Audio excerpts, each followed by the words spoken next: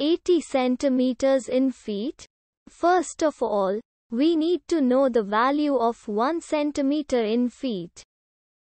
It's always 1 centimeter equals 0.03280839895 feet. Now we have to multiply 0.03280839895 by 80.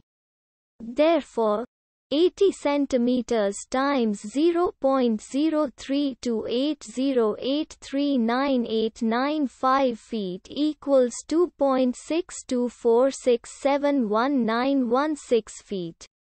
So, in other words, 80 centimeters equals 2.6246719116 feet. We hope you have enjoyed this video.